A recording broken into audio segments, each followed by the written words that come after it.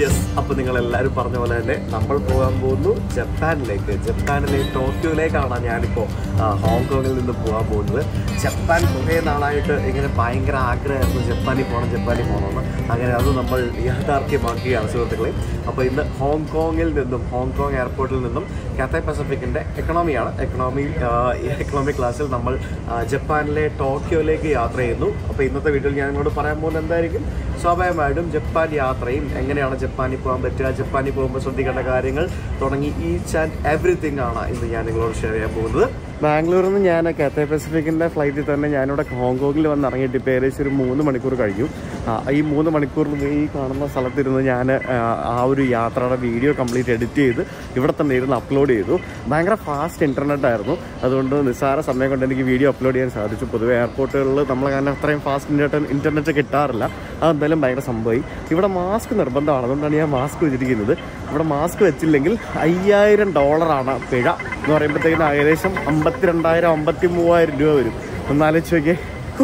നമ്മുടെ ഡൽഹിയിൽ നിന്ന് മുംബൈയിൽ നിന്നൊക്കെ ഡയറക്റ്റ് ജപ്പാനിലെ ടോക്കിയോയിലേക്ക് ഫ്ലൈറ്റ് ഉണ്ട്. പക്ഷേ എന്നിരുന്നാലും ഞാനത് എടുക്കാതിരുന്നത് അത് ഭയങ്കര എക്സ്പെൻസീവ് ആയിരുന്നത് കൊണ്ടാണ്. കാരണം ജപ്പാൻ എയർലൈൻസിൻ്റെ ഒക്കെ ഫ്ലൈറ്റ് ഉണ്ട്, പക്ഷേ ഞാൻ നോക്കിയപ്പോൾ ഭയങ്കര റേറ്റ് ആയിരുന്നു. ഹോങ്കോങ് വഴി ഭയങ്കര ചീപ്പായിട്ട് കണ്ടു, അതുകൊണ്ടാണ് ഞാൻ ഹോങ്കോങ് വഴി എടുത്തത്. ഈ ഹോങ്കോങ് എയർപോർട്ട് എന്ന് പറയുന്നത് ഈ ഫ്ലൈറ്റ് സ്പോട്ടിങ് ചെയ്യാൻ ബെസ്റ്റ് ഒരു സ്ഥലമാണ്. ഇഷ്ടംപോലെ എയർക്രാഫ്റ്റുകൾ നമുക്കിവിടെ കാണാൻ സാധിക്കും. Chinese airlines, HK express, കാത്തേ Pacific ആണ് കൂടുതൽ. കാത്തേ പസഫിക്കിൻ്റെ ഹബ്ബാണ് ഹോങ്കോങ് എയർപോർട്ട് എന്ന് പറയുന്നത്. അങ്ങനെ കുറേ സംഭവങ്ങൾ നമുക്കിവിടെ കാണാൻ സാധിക്കും. 2 റൺവേ ഉണ്ടെന്നാണ് എനിക്ക് മനസ്സിലാക്കാൻ സാധിച്ചത്. നമുക്കിനി ഇവിടെ ലോഞ്ചിൽ പോകാം. പ്രയോറിറ്റി പാസ് ഉള്ള ആളുകൾക്ക് അല്ലെങ്കിൽ ഇന്റർനാഷണലി ലോഞ്ച് ആക്സസ് ഉള്ള ആളുകൾക്കൊക്കെ ഫ്രീ ആയിട്ട് നമുക്ക് ലോഞ്ചസ് ആക്സസ് ചെയ്യാൻ സാധിക്കും, പല ലോഞ്ചുകളും. അപ്പോൾ എനിക്ക് എൻ്റെ കയ്യിലുള്ള കാർഡ് വെച്ചിട്ട് ഈ ചേസ് സഫയർ ലോഞ്ച് എന്ന് പറഞ്ഞ ഈ ഒരു ലോഞ്ച് എനിക്ക് ആക്സസ് ചെയ്യാൻ സാധിക്കും. അപ്പോൾ ഞാൻ ലോഞ്ചിൽ കയറിയത് ഇതാണ് ഇവിടുത്തെ ലോഞ്ച്. നല്ല രസമുള്ള ലോഞ്ചാണ്, എനിക്ക് ഇഷ്ടപ്പെട്ടു. വലിയ ക്രൗഡഡ് അല്ല. ശരിക്കും നമ്മുടെ ഇന്ത്യയിലാണ് നമുക്കിപ്പോൾ ഏറ്റവും കൂടുതൽ ലോഞ്ചസ് ഒക്കെ ക്രൗഡഡ് ആയിട്ടിരിക്കുന്നത്. ഇവിടെയൊക്കെ വന്നു കഴിയുമ്പോഴത്തേക്കും നമുക്ക് ലോഞ്ച് ക്രൗഡഡ് അല്ലാത്ത ലോഞ്ചസ് നമുക്ക് ഇഷ്ടംപോലെ കിട്ടും. ആൾക്കാർ വന്നത് സുഖമായിട്ട് കിടന്ന് ഉറങ്ങുന്നു, ചില ആൾക്കാർ ഭക്ഷണം കഴിക്കുന്നു, ചായ കുടിക്കുന്നു, ഡ്രിങ്ക്സ് കഴിക്കുന്നു, അങ്ങനെ പല സംഭവങ്ങൾ റിലാക്സ് ചെയ്യാൻ വേണ്ടിയുള്ളൊരു സമയമാണ്. 2-3 മണിക്കൂർ ഫ്ലൈറ്റിന് മുമ്പ്.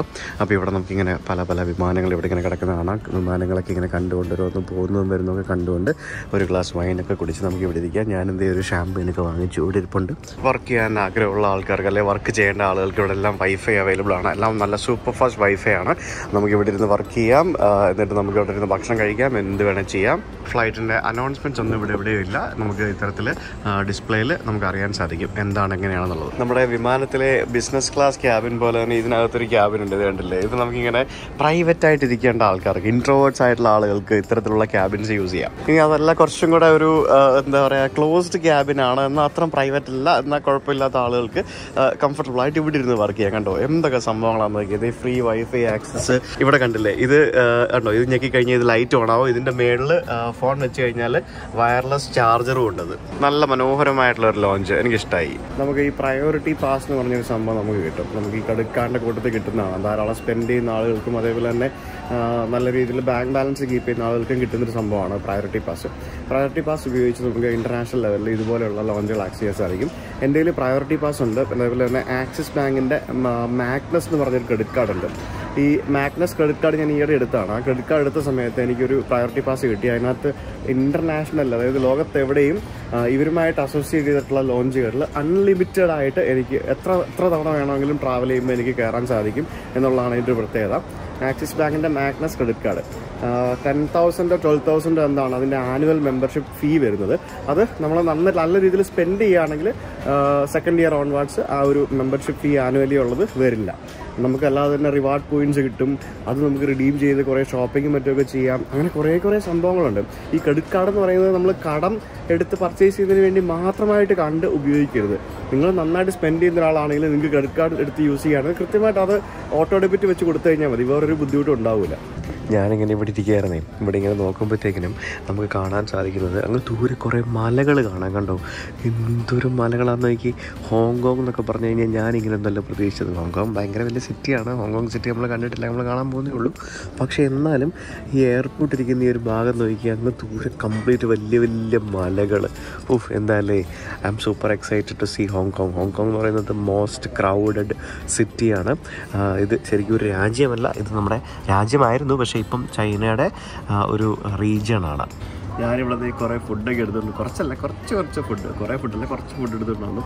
അത് വീണ്ടും തായ് ഗ്രീൻ കറി ആയിരുന്നു ഇവിടെ ഉണ്ടായിരുന്നത്, അതെടുത്തു. പിന്നെ ബ്ലാക്ക് ഫംഗസ് ഉണ്ട്, പിന്നെ കുറച്ച് പച്ചക്കറിയല്ല ഇലകൾ, പിന്നെ ഒരു കേക്ക്, ഇച്ചിരി ചോറ്, പിന്നെ നമ്മുടെ ഷാമ്പെയിനും. ഇത്രയും സാധനങ്ങൾ വെച്ചിട്ടാണ് ഞാൻ ഇവിടെ ലഞ്ച് കഴിച്ചുകൊണ്ടിരിക്കുന്നത്. സമയം 3:30 നമ്മുടെ ബോർഡിങ് തുടങ്ങാറായപ്പോൾ ലോഞ്ചിൽ നിന്ന് ഇറങ്ങി അങ്ങോട്ട് പോവുകയാണ്. അതിനിടയ്ക്ക് നമ്മൾ വീഡിയോ ഇട്ട സമയത്ത് കുറേ ആൾക്കാർ കമൻറ്റ് ചെയ്ത് ഞാൻ പോകുന്നത് ജപ്പാനാണെന്നൊക്കെ പറഞ്ഞിട്ട്. ശരിയാണല്ലോ, ഞാൻ പോകുന്നത് ജപ്പാനാണല്ലോ. ഞാൻ കുറേ ദിവസമായിട്ട് ഇങ്ങനെ ക്ലൂസ് തന്നുകൊണ്ടിരിക്കുകയാണല്ലോ, ജപ്പാനാണെന്നുള്ളത്, പല രീതിയിൽ പലതരത്തിൽ അല്ലേ. ഇവിടെ നിന്നാണ് എൻ്റെ ബോർഡിങ് സ്റ്റാർട്ട് ചെയ്യുന്നത്. Gate number 67 CX 542 flight number two Haneda Tokyo. HND എന്നാണ് ആ ടോക്കിയോ ഹനേഡ എയർപോർട്ടിൻ്റെ പേര്. ടോക്കിയോയിൽ 2 എയർപോർട്ടുണ്ട്, ഒന്ന് ഹനേഡ, ഒന്ന് നറീറ്റ ശരിക്കും സിറ്റിയിൽ നിന്ന് കുറച്ച് ദൂരെ മാറിയാണ്. ഹനേഡ സിറ്റി തന്നെയാണ്. കാത്തേ പസഫിക്കിൻ്റെ ഈ കാണുന്ന ബോയിങ് 777 വിമാനത്തിലാണ് നമ്മൾ ഹോങ്കോങ്ങിൽ നിന്നും ടോക്കിയോയിലേക്ക് പോകുന്നത്. ഇവിടെ ബോർഡിങ് തുടങ്ങി. അപ്പോൾ ഞാൻ എക്കണോമിക്കാരുടെ കൂട്ടത്തിലെ ഏറ്റവും മുമ്പിൽ തന്നെയാണ് ഞാൻ നിൽക്കുന്നത്. അപ്പുറത്ത് ബിസിനസ് ക്ലാസ്സും ഫസ്റ്റ് ക്ലാസ്സും ബോർഡിങ് ചെയ്തതിന് ശേഷം ഈ കാണുന്ന ഗേറ്റിൽ കൂടെ പോകണമെന്ന് പറഞ്ഞു. അതായത് നമ്മുടെ ഫേസ് റെക്കഗ്നൈസ് ചെയ്തിട്ടാണ് ഇവിടെ ബോർഡിങ് ചെയ്യുന്നത് എന്നാണ് അവിടെ നിന്ന് സ്റ്റാഫ് എന്നോട് പറഞ്ഞത്. അതെങ്ങനെയാണ് സംഭവം എന്ന് എനിക്കറിയത്തില്ല. ടോക്കിയോയിൽ തണുപ്പാണ്, ഇപ്പോൾ 6 ഡിഗ്രി സെൽഷ്യസ് ആണ്. എൻ്റെ ദൈവമേ,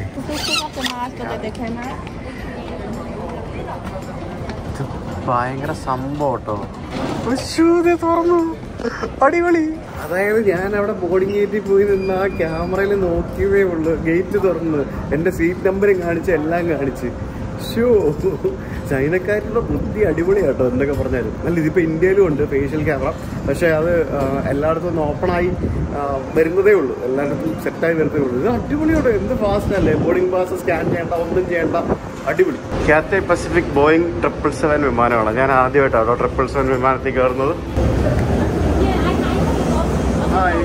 55. A B C D E F G H I J K. Okay. That's all. Thank you. You guys are funny. അടിപൊളി. അത് കൊള്ളാം. ഹായ്. ഇതാണ് ഇതിൻ്റെ പ്രീമിയം എക്കണോമി. ഞാൻ നേരത്തെ വന്നതിലും അടിപൊളിയാട്ടോ. ഇത് നല്ലതാണ്. നേരത്തെ വന്ന ഫ്ലൈറ്റിലും അടിപൊളിയാണ്. Boeing 777 premium economy. കുറച്ചുകൂടെ വീതിയുണ്ട്. എൻ്റെത് 55 ആണ് സീറ്റ്. 52, 53, 54, 55. Yes, 55K. ഇത് ശരിക്കും എമിറേറ്റ്സിനെ കാട്ടി അടിപൊളി ഫ്ലൈറ്റ് ആട്ടോ എനിക്ക് ഫീൽ ചെയ്ത കേട്ടോ. പലതും അടിപൊളിയാണ്. കണ്ടില്ലേ, ഞാനിപ്പോൾ ബാക്ക് ചെയ്യുന്ന ഫ്രണ്ടിലേക്ക് നടക്കുകയാണ്. ഇതെൻ്റെ ഫേവറേറ്റ് സീറ്റാട്ടോ, ഈ ബാക്കിലത്തെ ഈ ഒരു ഇതിൻ്റെ തൊട്ട് മുമ്പിലുള്ളത്. അതാണ് ഞാനിങ്ങനെ സെലക്ട് ചെയ്തെടുത്തത്. അപ്പോൾ പ്രീമിയം എക്കണോമി ഇന്നലെ നിങ്ങൾ കണ്ടു. അപ്പോൾ ഞാൻ എക്കണോമി എങ്ങനെയെന്ന് ഞാൻ കാണിച്ചു തരാം. അപ്പോൾ ഇതാണ് എക്കണോമി. ശരിക്കും വ്യത്യാസം എന്താണെന്ന് ചോദിച്ചു കഴിഞ്ഞാൽ പ്രീമിയം എക്കണോമിക്ക് കുറച്ച് ലെഗ് സ്പേസ് കൂടുതലുണ്ട്, പിന്നെ ഒരു ലെഗ് റെസ്റ്റ് ഉണ്ട്. ഇവിടെ ലെഗ് റെസ്റ്റ് സംഭവമൊന്നുമില്ല. പിന്നെ നമുക്കറിയാമല്ലോ എല്ലാവർക്കും, ഞാൻ പ്രത്യേകിച്ച് പറയേണ്ട ആവശ്യമൊന്നുമില്ലല്ലോ. ഇത് കണ്ടില്ലേ, ഇതാണ് ട്രേ ടേബിൾ. ഇങ്ങനെ വെക്കണം. പ്രീമിയം എക്കണോമിക്ക് നമുക്ക് ഇവിടെ നിന്ന് എടുത്തുകൊണ്ട് വരുന്ന ട്രേ ടേബിളായിരുന്നു. പിന്നെ ഇവിടെ ഇത് കണ്ട, ഇതെന്താ സംഭവം, ഇതെന്തിനാണിത്? Life jacket, under seat, fast and blah blah blah, എന്താണെന്ന് അറിയില്ല. ഇതിന് എന്തോരം ചാരുണ്ടെന്ന് ചോദിച്ചു കഴിഞ്ഞാൽ നോട്ട് ബാഡ്, കുഴപ്പമില്ലല്ലേ. ഇത് ഇത്രയും ചാര്, അടിപൊളി. നമ്മൾ വിമാനത്തിലേക്ക് കയറാൻ നേരം ബോർഡിംഗ് പാസ് വേണ്ടായിരുന്നുണ്ട്. അതെൻ്റെ പോക്കറ്റിൽ ഇരിക്കുമായിരുന്നു, ഞാൻ കൈ പിടിച്ചിട്ടില്ലായിരുന്നു. അപ്പോൾ സീറ്റ് നമ്പർ എനിക്ക് 55 ആണെന്നുണ്ടെങ്കിലും ഏതാണ് ABC ഏതാണെന്ന് എനിക്ക് ഓർമ്മയില്ലായിരുന്നു. അപ്പോൾ കയറി വന്നപ്പോഴത്തേക്കിന് അവിടെ എയർ ഹോസ്റ്റസ് ഇട്ടുണ്ടായിരുന്നു. അപ്പോൾ അവരോട് ഞാൻ 55 എന്ന് പറഞ്ഞു. അവർ ABCD നിങ്ങൾ പാട്ട് പാടുന്ന കേട്ടില്ലേ, ABCDEFG നിങ്ങളോട് ഒരു പാട്ട് പാടുന്ന കേട്ടില്ല, ഡാൻസൊക്കെ കളിച്ചിട്ട്. അന്നേരം സംഭവിച്ചത് ഞാൻ തപ്പിക്കൊണ്ടിരിക്കുമായിരുന്നു എൻ്റെ ബോർഡിംഗ് പാസ് എവിടെയെന്നുള്ളത്. അപ്പോൾ അത് K ആണെങ്കിൽ അവർക്ക് ഇപ്പുറത്തോട്ട് തന്നെ പറഞ്ഞു വിടാൻ പറ്റുള്ളൂ, അല്ലെങ്കിൽ അതനുസരിച്ച് പറഞ്ഞു വിടാൻ വേണ്ടിയാണ് അവരവിടെ പാട്ടൊക്കെ പാടി ഡാൻസൊക്കെ കളിച്ചത്. എനിക്കത് ഭയങ്കര രസകരമായിട്ട് തോന്നി. ഭയങ്കര ഒരു പോസിറ്റിവിറ്റി എനിക്ക് ഫീൽ ചെയ്തു. നല്ല കാര്യമല്ലേ അത്. ഹോങ്കോങ്ങിൽ നിന്ന് ടോക്കിയോയിലേക്ക് ഏകദേശം 3000 കിലോമീറ്റർ ഉണ്ട്. ഈ 3000 കിലോമീറ്റർ സഞ്ചരിക്കാനായിട്ട് 3.25 മണിക്കൂറാണ് കാണിക്കുന്നത്. ഇവിടുത്തെ സമയം 4:15, അവിടുത്തെ ടോക്കിയോയിലെ സമയം 5:15. അതായത് അവിടെ 1 മണിക്കൂർ വീണ്ടും മുന്നിലാണ്.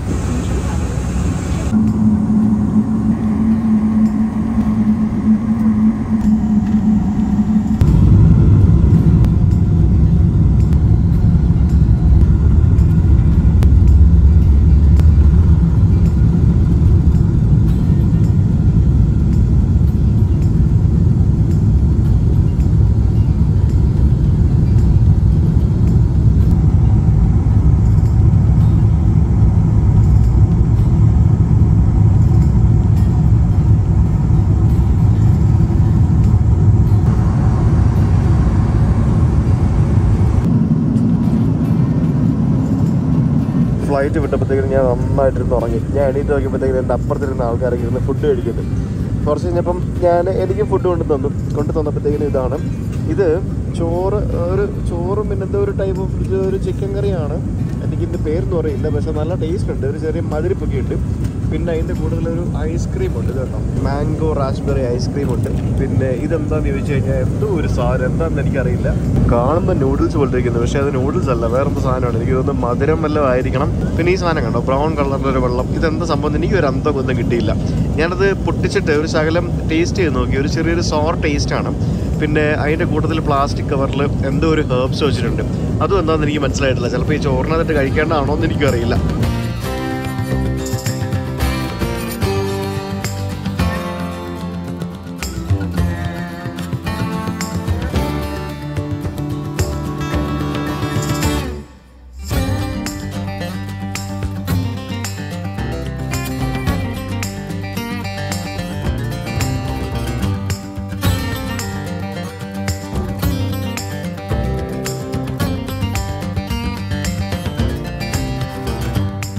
അങ്ങനെ ഫൈനലി ഞാൻ ഇവിടെ ടോക്കിയോയിൽ നിന്ന് ഇറങ്ങിയിരിക്കുകയാണ്. നമ്മൾ വിമാനത്തിൽ നിന്നും പുറത്തേക്ക് ഇറങ്ങാൻ പോവുകയാണ്. Thank you. ബൈ. നല്ല ഫ്ലൈറ്റ്, നല്ല ക്രൂവ്, നല്ല രീതിയിൽ ബിഹേവ് ചെയ്യുന്നു. എന്ത് ഫുഡും ഡ്രിങ്ക്സും എന്ത് വേണമെങ്കിലും ചോദിച്ച് രണ്ടാമത് വീണ്ടും വേണോ എന്ന് ചോദിച്ചുകൊണ്ട് കൊടുക്കുന്നു. ഇനി എനിക്ക് കാത്തേ പസഫിക്കിൻ്റെ ബിസിനസ് ക്ലാസ്സിലും കൂടെ യാത്ര ചെയ്യണം. നമ്മളിപ്പോൾ കാത്തേ പസഫിക് എക്കണോമിയും പ്രീമിയം എക്കണോമിയും ട്രാവൽ ചെയ്തു. അപ്പോൾ next time thank you. Next time നമുക്ക് ബിസിനസ് ക്ലാസ്സും കൂടെ ട്രൈ ചെയ്യണം. അടിപൊളി, എന്തോരം ബിസിനസ് ക്ലാസ് ഉണ്ടെന്ന് നോക്കി ഇല്ലേ. Yes. So bye bye bye bye. അങ്ങനെ ഫൈനലി ഞാൻ ജപ്പാനിലെത്തിയിരിക്കുകയാണ്. എൻ്റെ 22ാമത്തെ രാജ്യം ജപ്പാൻ. ഇവിടെ ഭയങ്കര തണുപ്പാന്ന് തോന്നുന്നു. പുറത്തിറങ്ങിയപ്പോഴേ തണുക്കുന്നു. വിമാനത്തിനകത്ത് ഇത്ര തണുപ്പില്ലായിരുന്നു. വിമാനത്തിൽ നിന്ന് നമ്മൾ പുറത്തേക്ക് ഇറങ്ങി വരുമ്പോഴത്തേക്കിനും നമ്മൾ വലിയൊരു ക്യൂവിലൂടെ കടന്നു പോകുമ്പോഴത്തേക്കിനും നമ്മൾ ഈ ജപ്പാനിൽ ഇപ്പോൾ വരുന്ന ആൾക്കാർ ഇവരുടെ വിസിറ്റ് ജപ്പാൻ എന്ന് പറഞ്ഞൊരു വെബ്സൈറ്റ് ഉണ്ട്. ആ വെബ്സൈറ്റിൽ കൂടി നമ്മൾ 2-3 രജിസ്ട്രേഷൻസ് ചെയ്യണം. വളരെ സിമ്പിളാണ് ചെയ്യാനായിട്ട്. ഒന്ന് കസ്റ്റംസ് രജിസ്ട്രേഷൻ, നമ്മുടെ കയ്യിൽ വേറെ സാധനങ്ങളൊന്നും ഇല്ല, എന്തൊക്കെയുണ്ടോ നമ്മൾ കസ്റ്റംസ് ഡിക്ലറേഷൻ അത് ചെയ്യണം. രണ്ടെന്ന് പറയുന്നത് ഇമിഗ്രേഷൻ്റെ രജിസ്ട്രേഷൻ, അതായത് നമ്മൾ ഇമിഗ്രേഷൻ അറൈവൽ കാർഡൊക്കെ ഉണ്ടല്ലോ അതേപോലത്തെ രജിസ്ട്രേഷൻ. അപ്പോൾ ഇതിൻ്റെ എല്ലാം QR കോഡ് കിട്ടും. പിന്നെ നമ്മൾ കോവിഡിൻ്റെ ഹെൽത്ത് ഡിക്ലറേഷൻ, അതായത് ചൈനയിൽ ലാസ്റ്റ് 7 ഡേയ്സിൽ നിങ്ങൾ പോയിട്ടുണ്ടെങ്കിൽ ഇവിടെ എന്തോ ക്വാറന്റൈനോ അല്ലെങ്കിൽ ക്വാറന്റൈൻ ഇല്ല, എന്തോ ടെസ്റ്റ് ചെയ്യണം, അങ്ങനെ എന്തോ പരിപാടികളൊക്കെ ഉണ്ട്. അതില്ലാന്നുണ്ടെങ്കിൽ വേറെ പ്രശ്നമൊന്നുമില്ല. നമുക്ക് നേരെ ഒരു ടിക്ക് കിട്ടും. ആ QR കോഡ് കാണിച്ചു കഴിഞ്ഞാൽ നമുക്ക് നേരെ പുറത്തേക്ക് വരാം. വളരെ എളുപ്പത്തിൽ, അതായത് ഞാൻ വിമാനത്തിൽ നിന്ന് ഇറങ്ങി 10 മിനിറ്റിനുള്ളിൽ ഞാൻ ഇമിഗ്രേഷനും കഴിഞ്ഞ് ഞാൻ പുറത്തിറങ്ങി. ഇനി ഇമിഗ്രേഷൻ കൗണ്ടറിൽ വന്നപ്പോഴത്തേക്കിനും അവിടെ വലിയ തിരക്കൊന്നുമില്ലായിരുന്നു. വളരെ സിമ്പിളായിട്ട് ഞാൻ പാസ്പോർട്ട് കൊടുത്തു. ഇമിഗ്രേഷൻ്റെ ഒരു QR കോഡ് ഉണ്ട്, അതവിടെ സ്കാൻ ചെയ്തു. അത് കഴിഞ്ഞപ്പോഴത്തേക്കിനും എനിക്ക് വിസ അടിച്ചു തന്നു. 30 ഡേയ്സ് എനിക്കിവിടെ ജപ്പാനിൽ നിൽക്കാനുള്ള പെർമിഷൻ തന്നിട്ടുണ്ട്. First time Japan visa apply ചെയ്യുന്ന ആളുകൾക്ക് നമുക്ക് 3 മന്ത്സ് വിസയാണ് നമുക്ക് കിട്ടുന്നത്. ആ 3 മാസത്തെ വിസയ്ക്ക് നമുക്ക് 30 ദിവസം, ആ 3 മാസത്തിനിടയ്ക്ക് നമുക്ക് 30 ദിവസം നമുക്ക് ജപ്പാനിൽ വന്ന് നിൽക്കാനുള്ള ടൂറിസ്റ്റ് വിസയാണ് നമുക്ക് കിട്ടുന്നത്. അപ്പം എന്നോട് ഹോട്ടൽ ബുക്കിങ്ങോ റിട്ടേൺ ടിക്കറ്റോ ഒന്നും ചോദിച്ചില്ല. പുള്ളി എൻ്റെ പാസ്പോർട്ട് 2 പാസ്പോർട്ട് ഉണ്ടല്ലോ, തിരിച്ചും മറിച്ചുമൊക്കെ നോക്കി എൻ്റെ മുഖത്ത് നോക്കി ഓക്കെ എന്ന് പറഞ്ഞ് സീലല്ല, ഇവരൊരു സ്റ്റിക്കർ ഒട്ടിച്ച് വന്നു. വളരെ സിമ്പിളായിരുന്നു, വളരെ ഫാസ്റ്റായിട്ട് വന്നു. പിന്നെ പുറത്തിറങ്ങി വന്നപ്പോഴത്തേക്കിനും ബാഗേജ് പെട്ടെന്ന് തന്നെ ബാഗേജും വന്നു. 5-10 മിനിറ്റുള്ളിൽ ബാഗേജും വന്ന് കിട്ടി. ഭയങ്കര സിമ്പിളായിരുന്നു കേട്ടോ. ഒരു ചെറിയ എയർപോർട്ടാണിത്. ഇവിടെ നരീറ്റ എയർപോർട്ട് എന്ന് പറഞ്ഞ് വേറൊരു എയർപോർട്ടുണ്ട്, ഞാൻ പറഞ്ഞില്ലേ, അതാണ് ഏറ്റവും വലിയ എയർപോർട്ട്. നമ്മൾ അവിടേക്ക് പിന്നെ എപ്പോഴെങ്കിലുമൊക്കെ ഒരു ദിവസം നമ്മൾ പോകുന്നുണ്ട്, അവിടേക്ക് ഞാൻ ഫ്ലൈ ചെയ്യുന്നുണ്ട്. അപ്പോൾ ജപ്പാൻ അടിപൊളിയാണ്. വന്നിറങ്ങിയപ്പോൾ തന്നെ ഭയങ്കര സിമ്പിളാണ് കാര്യങ്ങളൊക്കെ, വളരെ ഈസിയാണ് കാര്യങ്ങളൊക്കെ, ഒരു ബുദ്ധിമുട്ടും ഉണ്ടായില്ല, സിമ്പിളായിട്ട് വന്നു. ഇനി വിസയുടെ കാര്യം പറയുകയാണെങ്കിൽ വിസ നമുക്ക് നേരത്തെ പാസ്പോർട്ട് നൽകിയിട്ട് നമുക്ക് എടുക്കണം. ഞാനൊരു ട്രാവൽ ഏജൻസി വഴിയാണ് വിസ എടുത്തത്. ശരിക്കും ട്രാവൽ ഏജൻസി ഇല്ലാതെ തന്നെ നിങ്ങൾക്ക് എടുക്കാവുന്നതേ ഉള്ളൂ. വളരെ സിമ്പിളായിട്ട് വിസ എടുക്കാം. സെക്കൻഡ് ടൈമൊക്കെ വരുന്ന ആളുകൾക്ക് കൂടുതൽ ഡ്യൂറേഷനിലേക്കുള്ള മൾട്ടിപ്പിൾ എൻട്രി വിസയൊക്കെ നമുക്ക് കിട്ടും. അപ്പം ഇവിടെ ഇറങ്ങി വന്നു കഴിയുമ്പോഴത്തേക്കും നമുക്കിവിടെ കുറേ കടകളുണ്ട്. സിം കാർഡ് എടുക്കാം, പിന്നെ കറൻസി എക്സ്ചേഞ്ച് ചെയ്യുക, അങ്ങനെ കുറേ സംഭവങ്ങളുണ്ട്. ഞാൻ കാണിച്ചുതരാം. ഇവിടെ ജപ്പാനിൽ മൊത്തം വെൻഡിങ് മെഷീനുള്ള സംഭവമാണ്. അപ്പോൾ ഞാനിപ്പോൾ എയർപോർട്ടിൽ വന്നപ്പോഴത്തേക്കും പുറത്തിറങ്ങിയപ്പോഴത്തേക്കും ഇവിടെ കണ്ടില്ലേ, ഇതുപോലെയുള്ള വെൻഡിങ് മെഷീനുകൾ ഇഷ്ടംപോലെ ഉണ്ട്. ഇവിടെ എല്ലായിടത്തും ഇഷ്ടം പോലെ കാണാൻ സാധിക്കും. ഇനി വരും ദിവസങ്ങൾ ഞാൻ കാണിക്കാം. അപ്പോൾ ഇതിനകത്തുനിന്ന് നമുക്ക് എന്ത് വേണമെന്നുണ്ടെങ്കിലും നമുക്ക് ഇതിനകത്തുനിന്ന് വാങ്ങിക്കാം. വളരെ സിമ്പിളാണ്. നമുക്ക് പൈസ ഇടാം, പിന്നെ അത് ഈ പറഞ്ഞ പോലെ കോൺടാക്ട്ലെസ് പേയ്മെൻറ്റ്സ് കാർഡും മറ്റൊക്കെ ചെയ്യാം. പിന്നെ ഈ കാണുന്ന സംഭവം കേട്ടോ. ഇത് എന്താണെന്നറിയാമോ? ഇത് കണ്ടപ്പോൾ തന്നെ നിങ്ങൾക്ക് മനസ്സിലായില്ലേ? ഇത് ലോക്കറാണ്. അതായത് നമ്മുടെ നാട്ടിൽ ബാഗ് വെക്കുന്ന ലോക്കറുകളില്ലേ, അതേപോലത്തെ ലോക്കറുകളാണ് ഈ സംഭവങ്ങൾ വെച്ചിരിക്കുന്നത്. ഇപ്പോൾ നമുക്കിപ്പോൾ നിങ്ങൾ വിമാനം വന്നിറങ്ങി നിങ്ങൾക്ക് പുറത്തേക്ക് പോകണം. അപ്പോൾ നിങ്ങൾക്ക് പല സൈസിലുള്ള ലോക്കറുകൾ ഇവിടുന്ന് റെൻറ്റിന് എടുക്കാൻ പറ്റും. അപ്പോൾ അതിൻ്റെ റേറ്റും കാര്യങ്ങളൊക്കെയാണ് ഇവിടെ എഴുതിയിരിക്കുന്നത്. 600 yen ആണ് ഈ ഒരു ലോക്കറിൻ്റെ റെൻറ്റ്, 400 ഇതിന് എന്നൊക്കെ പറഞ്ഞിട്ട്. അപ്പോൾ അതിൻ്റെ ടൈമിങ്ങും മറ്റൊക്കെ ഓരോ സ്ഥലത്തും ഓരോ രീതിയിലായിരിക്കും അതിവിടെ എഴുതി വെച്ചിട്ടുണ്ടാവും. അപ്പോൾ നിങ്ങൾക്കത് കോയിൻസ് ഉപയോഗിച്ചിട്ടാണ് ഇതെടുക്കാൻ സാധിക്കുക. അപ്പോൾ എനിക്ക് ഈ പെട്ടി വെക്കണമെന്നുണ്ടെങ്കിൽ ഈ പെട്ടിക്കുള്ള ലോക്കറുകളും ഇവിടെ അവൈലബിൾ ആണ്. അപ്പോൾ വളരെ സിമ്പിളാണ് കേട്ടോ. ഇതുപോലെ ബസ് സ്റ്റാൻഡുകളിലും റെയിൽവേ സ്റ്റേഷനുകളിലും പല സ്ഥലത്തും നമുക്ക് ഇതുപോലെയുള്ള ഇഷ്ടംപോലെ ലോക്കറുകൾ നമുക്ക് കാണാൻ സാധിക്കും. ഇവിടെ പുറത്തേക്ക് വന്നു കഴിയുമ്പോൾ ഇവിടെ നമുക്ക് ഹാൻഡ്സ് ഫ്രീ ട്രാവൽ ഇതുണ്ടല്ലേ, ജപ്പാൻ ഹാൻഡ്സ് ഫ്രീ ട്രാവൽ എന്നും പറഞ്ഞിട്ടൊരു കൗണ്ടർ കാണാം. അപ്പോൾ ഇവിടെ വന്നു കഴിഞ്ഞാൽ നമുക്ക് നമ്മുടെ ബാഗ് ഇവിടെ നമുക്ക് സ്റ്റോർ ചെയ്യാൻ സാധിക്കും. എന്നിട്ട് നമുക്ക് പുറത്തേക്ക് പോകാം. എത്ര ദിവസം വേണമെങ്കിലും നമുക്കിവിടെ വെക്കാൻ പറ്റുമെന്നാണ് എനിക്ക് തോന്നുന്നത്. പിന്നെ ഇവിടെ സിം കാർഡും മറ്റുമൊക്കെ കിട്ടും. അപ്പോൾ നമുക്ക് സിം കാർഡ് എന്തായാലും എടുക്കാം. അപ്പോൾ ഞാനിവിടെ ഒരു കടയിൽ വന്നിട്ട് ഇവിടെ നിന്ന് സിം എടുക്കുകയാണ്. ആൻഡ് 6980 yen ആണ് എനിക്ക് സിമ്മിനായത്. That means you can use I can sure. Is it a physical SIM? Yeah, 3,000. Okay, fine. Okay, yeah. There is no SIM you can. I don't guarantee if I broke you. Okay. It's okay. Nothing will happen. Yeah. Don't worry. So 31 ദിവസത്തേക്ക് 7000 ഇവിടുത്തെ yen എന്ന് പറയുമ്പോഴത്തേക്കും approximate 4000 നമ്മുടെ രൂപ. Unlimited data ഉണ്ട്. Call വിളിക്കാൻ പറ്റത്തില്ല. കോളിൻ്റെ ആവശ്യമില്ല, നമുക്ക് ഡേറ്റ കിട്ടിയാൽ മതിയല്ലോ.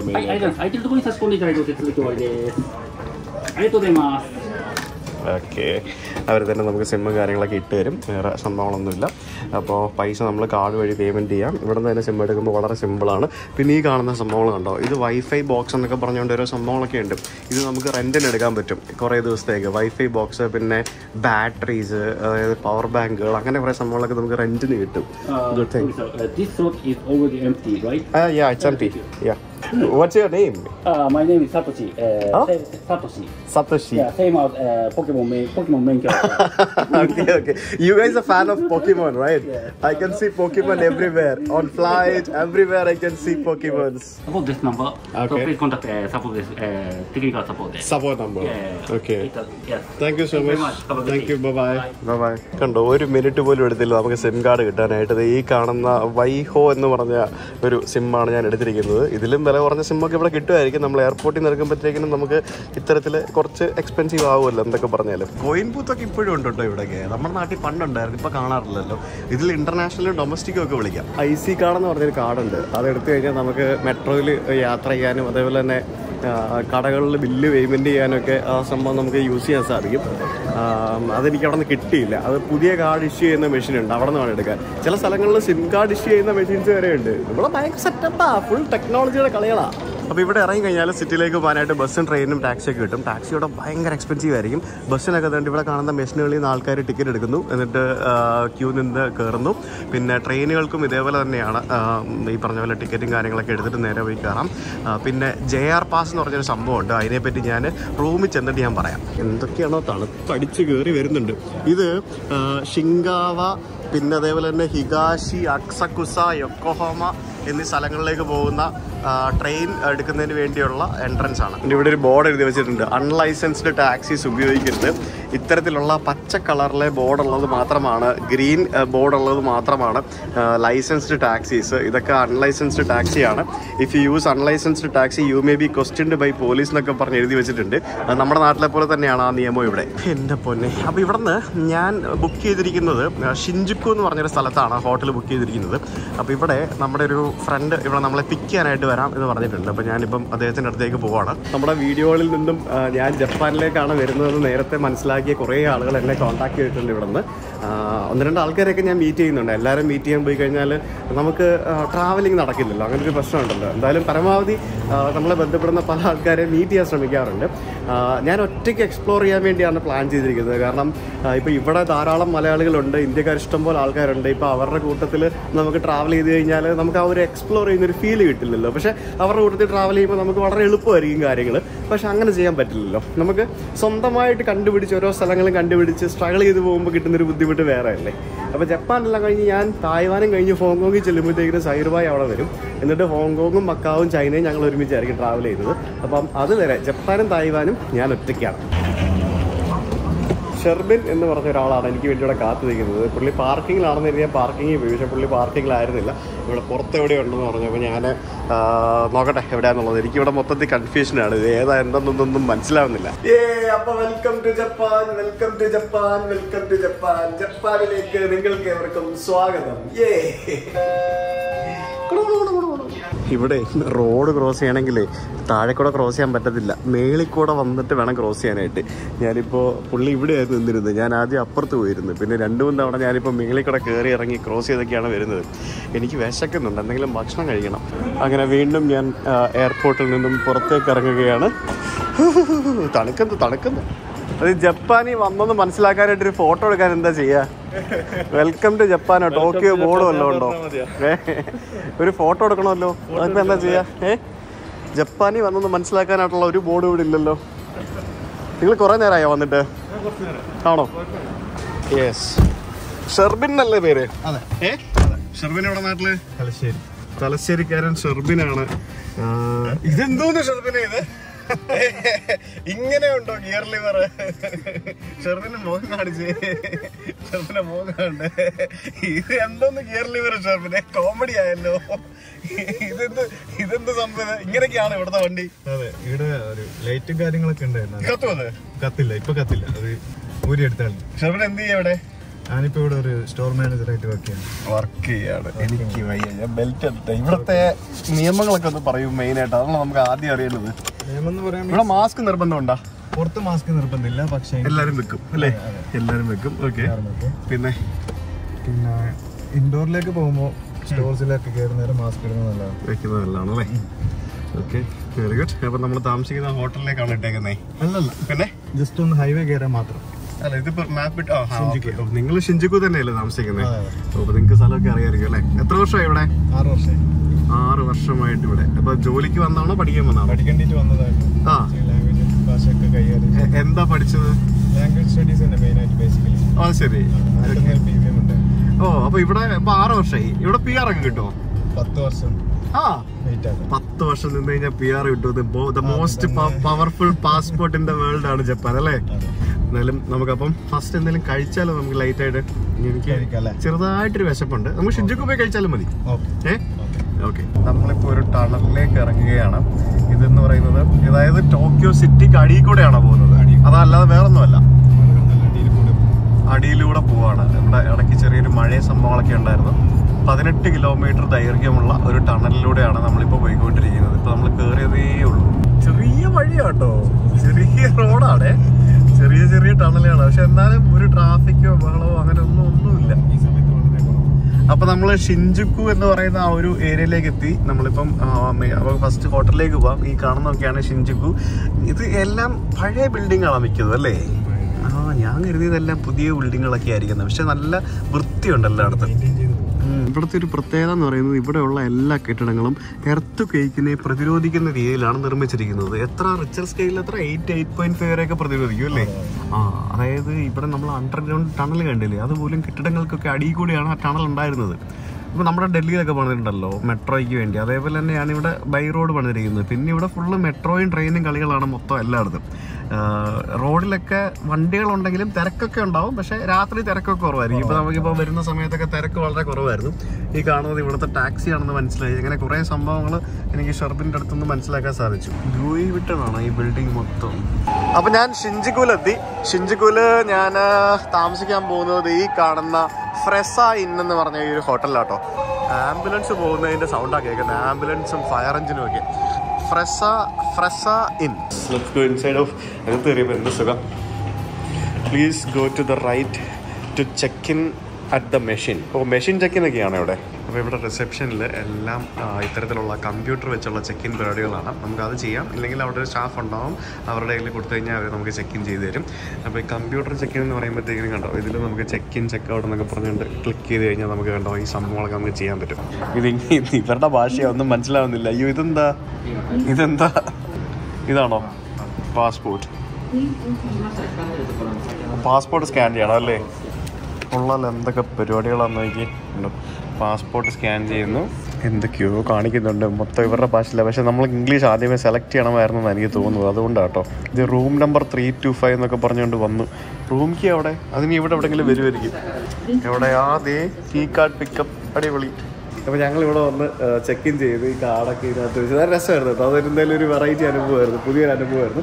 അപ്പോൾ ഇവിടെ സ്റ്റാഫൊന്നും ഇല്ലെങ്കിലും നമുക്ക് വന്ന് ചെക്ക് ഇൻ ചെയ്യാം, ചെക്കൗട്ട് ചെയ്യാം, പേയ്മെൻ്റ് ഒക്കെ അവിടെ തന്നെ കൊടുക്കാം, സംഭവങ്ങളൊക്കെ ചെയ്യാം. ഇനിയിപ്പോൾ നമുക്ക് റൂമിലേക്ക് പോകുന്നതിന് മുമ്പായിട്ട് ഇവിടെ കുറേ സാധനങ്ങളൊക്കെ വെച്ചിട്ടുണ്ട്. ഇതിനകത്ത് ഇതൊക്കെ നമുക്ക് എടുത്തുകൊണ്ട് പോകാൻ തോന്നുന്നല്ലേ? അങ്ങനെയാണോ? എന്തൊക്കെയോ സംഭവങ്ങൾ നമുക്ക് ആവശ്യമുള്ള സാധനങ്ങളൊക്കെ നമുക്ക് എടുത്തുകൊണ്ട് പോകാം. പത്രമാണോ? ജാപ്പനീസ് പത്രം ഉണ്ടോ? ഇത് ജപ്പാനിലെ ജയലളിതയാണോ ഇത്? ആണോ? ജാപ്പനീസ് പത്രം. ദൈവമേ നോക്കി എന്താണിത്. പിന്നെ നമുക്ക് റൂമിലേക്ക് പോകുന്നതിന് മുമ്പായിട്ട് നമുക്ക് ഇവിടെ കുറേ അമനിറ്റീസ് വെച്ചിട്ടുണ്ടാവും. അമനിറ്റീസ് four free of cost. You can take what you need on your stay. നമുക്ക് എന്തൊക്കെയാണ് വേണ്ടതെന്ന് വെച്ചാൽ നമുക്ക് എടുക്കാം. Cleansing oil, face wash, face lotion, പിന്നെ ഇത് ചായപ്പൊടി, ഗ്രീൻ ടീ, കോഫി, ഇളക്കുന്ന സാധനം, ഷുഗർ, പിന്നെ ടൂത്ത് ബ്രഷ് ഉണ്ട്, ഹെയർ ബ്രഷ് ഉണ്ട്, റേസർ വരെ വെച്ചിട്ടുണ്ട്. അപ്പോൾ നമുക്ക് തൽക്കാലം 2 ഇതെന്ത് ടീയാ? ഗ്രേ ടീ എനിക്ക് വേണ്ട, എനിക്ക് ഗ്രീൻ ടീ മതി. ഗ്രീൻ ടീ ഇവിടെ അതെ 4 ഗ്രീൻ ടീ എടുക്കാം. പിന്നെ വേറെന്താ? എനിക്ക് ബ്രഷ് വേണം, ബ്രഷ്. പിന്നെ ഇതെന്താ ഇത് ഹെയർ ബ്രഷ്, ഒരു ചീപ്പ് ബാത്ത് പൗഡർ. എനിക്ക് വയ്യ. ഇതെന്താ ബാത്ത് പൗഡർ എന്ന് പറയുമ്പോൾ നമുക്ക് പൊടിയാണോ? എനിക്ക് വയ്യ. ഇത് മറ്റേ ഫേസ് പാക്ക് ആണോ?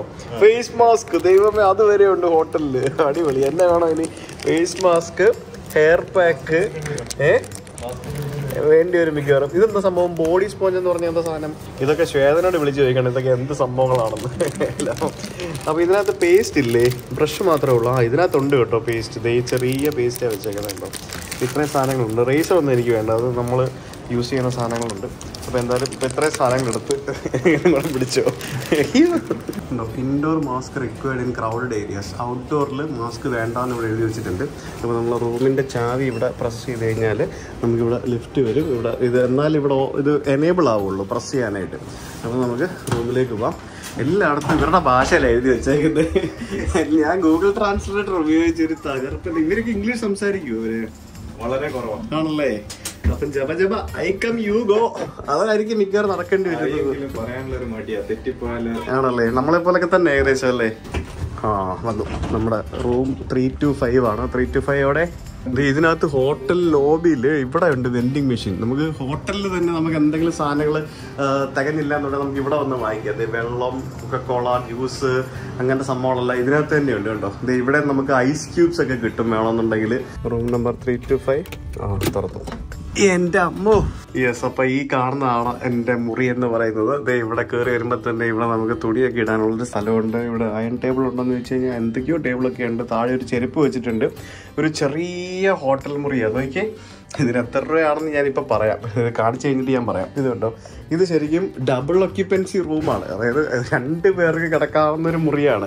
എന്നാൽ ഇതിനകത്ത് നിന്ന് തിരിയാനുള്ള സ്ഥലം ഇല്ലതാരും. ഒന്ന് ആലോചിച്ച് ഇവിടുത്തെ സംഭവങ്ങൾ എങ്ങനെയാണെന്നുള്ളത്. സ്വിച്ചുകളും മറ്റുമൊക്കെ ഇവിടെയാണ്. ഇവിടെ ഒരു ക്ലോക്ക് ഉണ്ട്, AC-യുടെ ഒരു കൺട്രോൾ ഇവിടെ ഉണ്ട്. പിന്നെ 2 പില്ലോ വെച്ചിട്ടുണ്ട് പുതയ്ക്കാം. പിന്നെ നമുക്ക് ഇവിടെ എല്ലാ ഹോട്ടലുകളിലും നമുക്ക് ഇങ്ങനൊരു സാധനം കിട്ടും. നമ്മുടെ ബാത്റൂം പോലത്തെ ഒരു സാധനമാണ്. പക്ഷെ അതിലും ബാത്റൂം അല്ല, ഇത് ശരിക്കും ഒരു പാജാമ അങ്ങനത്തെ ഒരു സാധനമാണ്. ഇത് ജാപ്പനീസ് സ്റ്റൈൽ സംഭവമാണ്. ഇത് കണ്ടില്ലേ? ജാപ്പനീസ് പൈജാമയാണ്. ഇത് കണ്ടോ? ഇത് നമുക്ക് രാത്രി ഇടാൻ വേണ്ടിയുള്ള ഒരു നൈറ്റ് ഡ്രസ്സാണ്. ഇത് നമുക്ക് ബോട്ടം ആൻഡ് ടോപ്പ് ഈ സംഭവങ്ങൾ. സൊട്ടെറ്റ്സു ഹോട്ടൽസ്, ഈ ഹോട്ടൽസിൻ്റെ പേരുണ്ട്. പിന്നെ എന്തൊക്കെയോ സംഭവങ്ങളൊക്കെ ഇവരുടെ ഭാഷയിൽ എഴുതി വെച്ചിട്ടുണ്ട്, ഇംഗ്ലീഷിൽ എഴുതി വെച്ചിട്ടുണ്ട്. പിന്നെ ഇവിടേക്ക് വരുമ്പോഴത്തേക്കും ഒരു ചെറിയൊരു മിറ്റ്സുബിഷിയുടെ ഒരു TV വെച്ചിട്ടുണ്ട് കണ്ടോ. പിന്നെ ഇവിടെ താഴെ ഒരു ചെറിയൊരു റെഫ്രിജറേറ്റർ ഉണ്ട്. പിന്നെ ഇതിനകത്തായിട്ട് 2 ഗ്ലാസ്, പിന്നെ താഴെ ഒരു വാട്ടർ ഹീറ്റർ, അതായത് വെള്ളം ചൂടാക്കുന്നതിന് വേണ്ടിയുള്ളൊരു കെറ്റിലുണ്ട്. പിന്നെ ഇവിടെ ഒരു ഡസ്റ്റ്ബിൻ ഉണ്ട്. ഇവിടേക്ക് വരുമ്പോഴത്തേക്കിനും ഇവിടെ എന്താണ് ഇത് ചാർജ് ചെയ്യാനുള്ള എന്തോ സംഭവങ്ങൾ, ലോണ്ടറി ബാഗ്, പിന്നെ ഒരു ടിഷ്യൂ ബോക്സ്, പിന്നെ ഇവിടെ താഴെ വിളിക്കണമെന്നുണ്ടെങ്കിൽ ഫോണുണ്ട്. പിന്നെ എന്തൊക്കെയോ QR കോഡ് സംഭവങ്ങളൊക്കെ ഉണ്ട്. വൈഫൈ ഒക്കെ അവൈലബിൾ ആണ്. ഇത് എനിക്ക് തോന്നുന്നു ഹ്യൂമിഡിഫയർ ആണെന്ന് തോന്നുന്നു, അങ്ങനെ എന്തോ സാധനമാണ് തോന്നുന്നത്. അപ്പോൾ ഇത്രയും സാധനങ്ങളാണ് ഈ ഒരു ചെറിയ മുറിക്കകത്ത് ഉള്ളത്. ഇനി ഈ റൂം 3 ദിവസത്തേക്ക് ഞാൻ ബുക്ക് ചെയ്തിരിക്കുന്നത് 25,000 രൂപയ്ക്കാണ്. ഇവിടെ ഭയങ്കര എക്സ്പെൻസീവാണ്. ടോക്കിയോ എന്ന് പറയുന്നത്, ജപ്പാൻ പൊതുവെ ഹോട്ടൽസ് എല്ലാം എക്സ്പെൻസീവാണ്. ടോക്കിയോ എന്ന് പറയുന്നത് ഒന്നുകൂടെ എക്സ്പെൻസീവാണ്. ഇവിടെ ഏറ്റവും ചീപ്പായിട്ട് നമുക്ക് താമസിക്കാൻ പറ്റുന്ന ക്യാപ്സ്യൂൾ ഹോട്ടൽസിലാണ്. അതൊരു 3,000-4,000 റുപ്പീസ് നമ്മുടെ റുപ്പീസിൽ ആ റേഞ്ചിൽ വരും. അതാണ് ഏറ്റവും ചീപ്പായിട്ടുള്ള ഇവിടുത്തെ അക്കോമഡേഷൻ എന്ന് പറയുന്നത്. ക്യാപ്സ്യൂൾ ഹോട്ടൽ എന്ന് പറയുമ്പോഴത്തേക്കും ഞാൻ കാണിച്ചു തരാം. അടുത്ത ദിവസം ഞാൻ ഒരു ദിവസം അവിടെ പോയി നിൽക്കുന്നുണ്ട്, ഞാൻ പോയി നിൽക്കുമ്പോൾ ഞാൻ കാണിച്ചു തരാം. പിന്നെ അങ്ങനത്തെ കുറേ താമസിക്കാൻ പറ്റുന്ന സെറ്റപ്പുകളൊക്കെ ഉണ്ട്. അപ്പോൾ എന്തായാലും ഷെർബിൻ ഞാൻ ഷൂട്ട് ചെയ്യുക പുറത്ത് നിൽക്കാന്ന് പറഞ്ഞ് പുറത്ത് നിൽക്കുകയാണ്. ഞങ്ങൾ ഇനി പോയി എന്തായാലും ഫുഡൊക്കെ കഴിക്കാൻ പോകാം. വിശക്കുന്നത് രാത്രി ഇപ്പോൾ എത്ര മണിയായെന്ന് ചോദിച്ചു കഴിഞ്ഞാൽ 11 എന്തോ ആയി. ഇതെൻ്റെ ഹോട്ടൽ. ഇത് തൊട്ടിപ്പുറത്ത് കാണുന്നത് മെട്രോ സ്റ്റേഷൻ, ഹിഗാഷി ഷിൻജുക്കു സ്റ്റേഷൻ എന്ന് പറഞ്ഞൊരു സ്റ്റേഷനായത്. പക്ഷേ ഇവിടെ രാത്രി മെട്രോ ഇല്ലല്ലോ. എത്ര മണി വരെ ഉണ്ട്? 10 മണി 11 മണിയോ? ട്രെയിനും സംഭവം ഒന്നും രാത്രിയില്ല. ഇവരെല്ലാം പകൽ ലൈഫിന്റെ ആൾക്കാരാണ്. ഇത് മെട്രോ സ്റ്റേഷനിലേക്കുള്ള വഴിയാണ് വേണ്ട. അപ്പൊ ഇവിടെ തൊട്ടിപ്പുറത്ത് തന്നെ ലോസൺ ഉണ്ട്, ക്യാപ്സ്യൂൾസ്, മെഡിസിൻസ്, റെഡ് ബുള്ള്, അങ്ങനെ ഇത് മരുന്നുകളൊക്കെ കണ്ട് ഇവിടെ ഇങ്ങനെ വെച്ചിട്ടുണ്ട്. കുറേ സംഭവങ്ങളുണ്ട്, മാസ്ക്. പിന്നെ ഇവിടെ കയറി വന്നു കഴിഞ്ഞാൽ ഇവിടെ കിട്ടാത്തതായിട്ടൊന്നും ഉണ്ടാവില്ല. ഫുഡ് സംഭവങ്ങളൊക്കെ നമുക്ക് ഇവിടെ കിട്ടും. പിന്നെ എന്ന് വേണമെന്നുണ്ടെങ്കിലും ഇതുപോലെയുള്ള കടകളിൽ വന്നു കഴിഞ്ഞാൽ നമുക്ക് കിട്ടും. ഐസ്ക്രീം കിട്ടും, ATM ഉണ്ട്.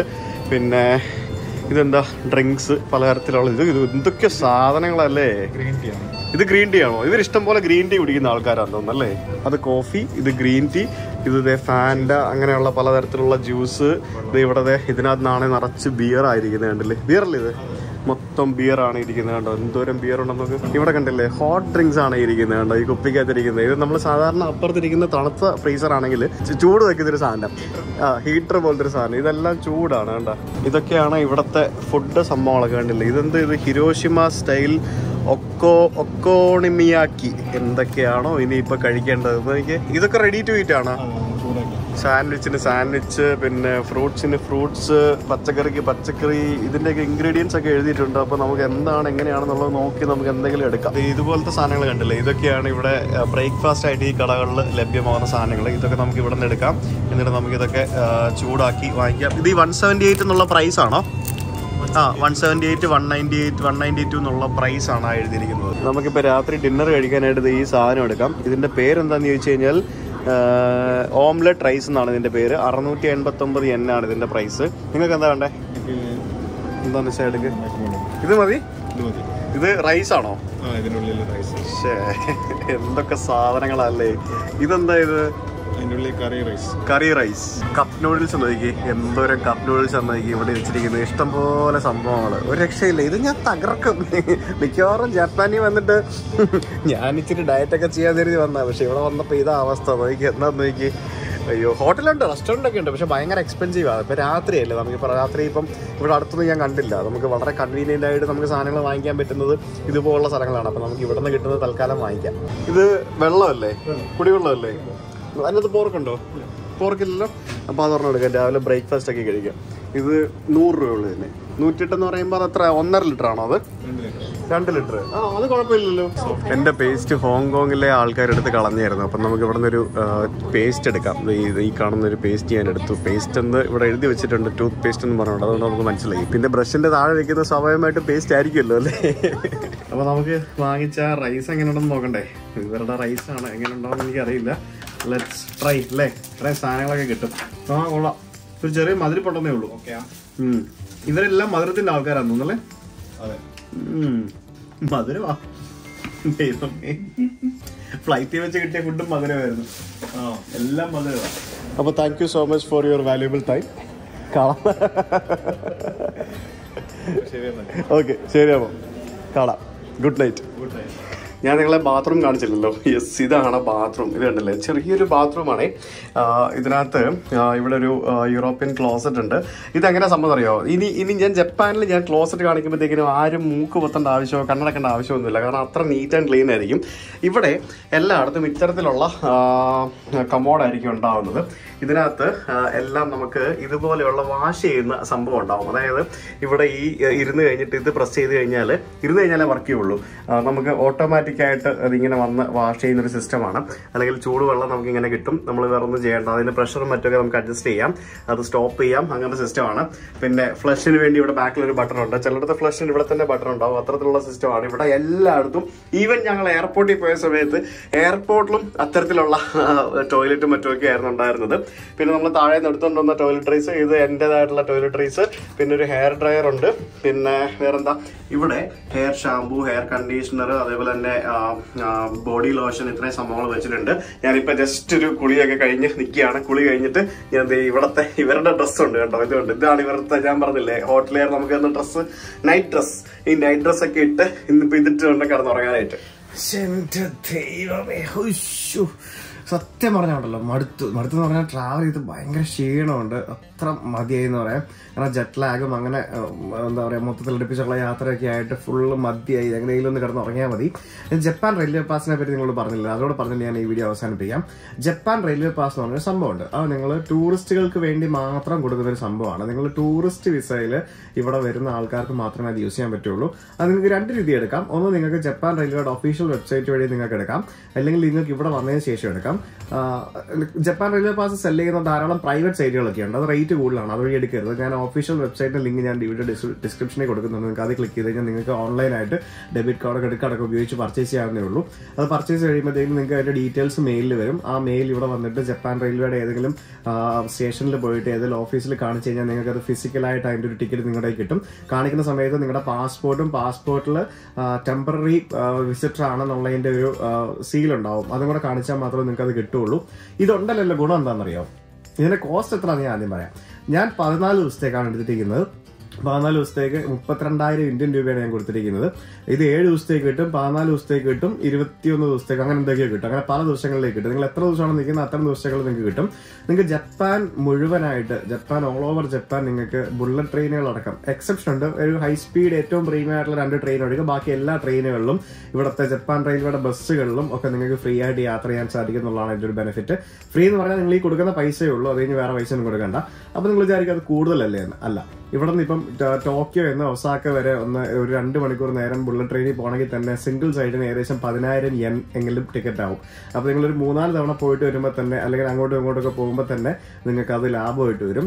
അതുകൊണ്ട് തന്നെ ദീർഘദൂരം അല്ല ദീർഘകാലം നിങ്ങളൊരു 5-6 ദിവസം അല്ലെങ്കിൽ 7-8 ദിവസം അല്ലെങ്കിൽ 10-15 ദിവസം നിങ്ങൾ ജപ്പാനിലുണ്ടെങ്കിൽ നിങ്ങൾക്ക് ഈ ജപ്പാൻ റെയിൽവേ പാസ് എടുത്തു കഴിഞ്ഞാൽ വലിയ ഉപകാരമായിരിക്കും. എനിക്കത് നാളെ ഏതെങ്കിലും ജപ്പാൻ റെയിൽവേയുടെ ഓഫീസിൽ പോയിട്ട് എനിക്കത് ടിക്കറ്റായിട്ട് എനിക്ക് കയ്യിലെടുക്കണം. ഇനി നിങ്ങൾക്ക് ജപ്പാൻ റെയിൽവേ പാസ് ഓൾറെഡി നിങ്ങൾ ഓൺലൈനായിട്ട് പർച്ചേസ് ചെയ്ത് കഴിഞ്ഞാൽ അവരുടെ തന്നെ വെബ്സൈറ്റിൽ കൂടെ നമ്മൾ IRCTCയിൽ ടിക്കറ്റ് ബുക്ക് ചെയ്യുന്ന പോലെ തന്നെ നിങ്ങൾക്ക് ഏതൊക്കെ റൂട്ടിൽ എവിടെയൊക്കെ യാത്ര ചെയ്യണോ അതിൻ്റെയൊക്കെ ടിക്കറ്റുകൾ നേരത്തെ മുൻകൂട്ടി ബുക്ക് ചെയ്യാൻ സാധിക്കും. ഞാൻ അങ്ങനെ കുറച്ച് ടിക്കറ്റുകളൊക്കെ എടുത്തിട്ടുണ്ട്. ശരിക്കും എൻ്റെ ആവശ്യമില്ല, പക്ഷേ എന്നിരുന്നാലും നമുക്ക് സേഫ്റ്റിക്ക് വേണ്ടി അങ്ങനെ എടുക്കാൻ സാധിക്കും.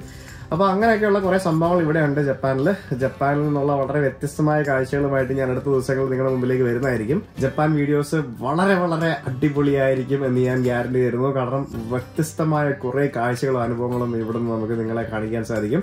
അതിനാണ് ഞാൻ ജപ്പാനിലേക്ക് വന്നിരിക്കുന്നത്. ഞാൻ എന്തായാലും ഒരു 2-3 ആഴ്ച ഞാൻ ജപ്പാനിലുണ്ട്. ഇന്നിപ്പോൾ ഫസ്റ്റ് ഡേ ആണ്. എനിക്ക് നല്ല ക്ഷീണമുണ്ട്, കിടന്നുറങ്ങണം.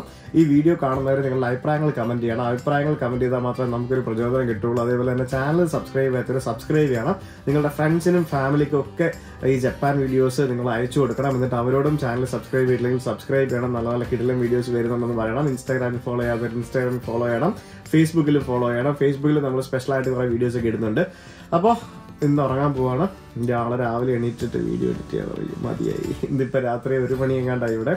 എന്തായാലും കിടിലൻ വീഡിയോസ് ആയിട്ട് നമ്മൾ നാളെ കാണാം.